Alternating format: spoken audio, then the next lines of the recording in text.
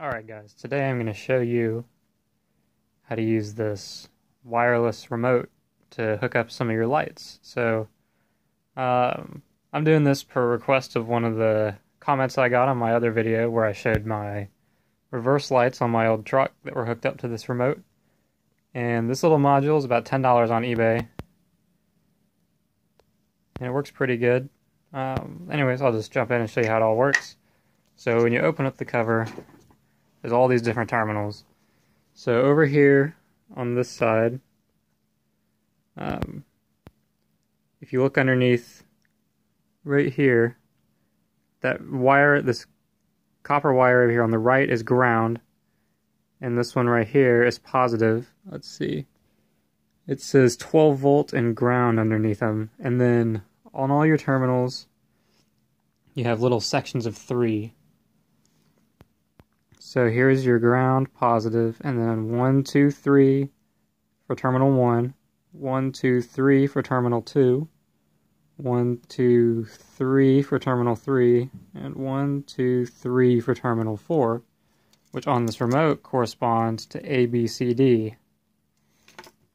So underneath each one of them, I'll come back over here since it's a little easier to see underneath. Turn that a little bit. Here we go. So underneath each one of them, you have a normally closed, common, and normally open.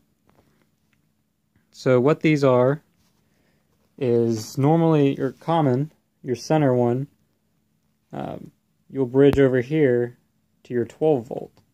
So your 12 volt goes into here, over into this one's normally, or common, goes into common, which bridges to this one's common, which bridges over here to this one on common, and which bridges over here to this last one on common. And that's just your power for all of your channels from your remote. And then you have normally closed and normally open. So normally open, when you click the button, it will turn on. Normally closed, when you click the button, it will turn off. So as a little demonstration, I've got it hooked up to a power supply, and I'm just going to use this little red LED over here, this little section of 3, not very big, and I have it hooked straight in over here on this last channel to normally closed. Now, if you're doing this on anything automotive, you'll want to hook this into the switch portion of your relay, because this does not put out very much power, so it won't be able to power bigger appliances more than just the LEDs right here. So I'm going to turn my power supply on.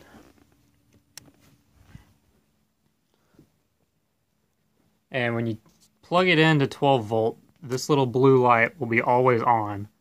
And that seems like something that would drain your battery in your car, but it takes very, very, very little current. I left it plugged in, this little module, current always on, like this, in my truck for a little over a year and never had the battery die. So anyways, this black wire over here is the antenna. When you put the cover on, it has these louvers across the side that you can just stick it through, so that when you close it, the antenna will stick out the side and get better reception. If you have a clear view to the antenna, this will work from, I think it's rated at 400 feet on eBay, but the maximum I've gotten it is around like 350, about half a block, I guess, somewhere in that area. So, I mean, it works really far away. But anyways, back to what I was showing you guys. So each of these little boxes across the top are relays. So when you click something, you hear that click and the relay turns on. And when you click it again, it turns off. And that's basically what it is. It's just a small circuit relay, or a small voltage relay. So my output, again, right here, is coming out all the way over here to my LED, and then I have it grounded with my alligator plug. So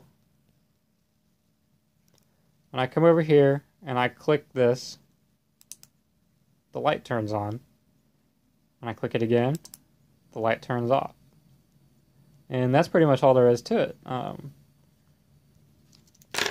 show you guys again. Come in over here. Ooh, if we can focus. Here we are. So you have your ground, and then your battery positive, always on. Which, I mean, you can put it on a switch, but you can just leave it always on. It won't drain your battery. Then you have your battery positive on all your middles, which is your common. And then the NO, normally open, is where you plug your appliances in that you want to turn on when you click the button. And the easiest way to hook up all the batteries, or all the positives, all the commons, is to bridge from your 12 volt always on, bridge it over to your common. Let me bend that down so you can see it. Then bridge that over to this common, and bridge that over to this common, and bridge that over to this common. So that just bridges all your positives. Then your output will be here on the normally open. And that goes to your appliance, which, when we click the button, turns it right on. So anyways, I hope, guys, this helps out. If you guys want to see anything else that I've done, just let me know, and I can make a quick video like this for you. Thanks for stopping by.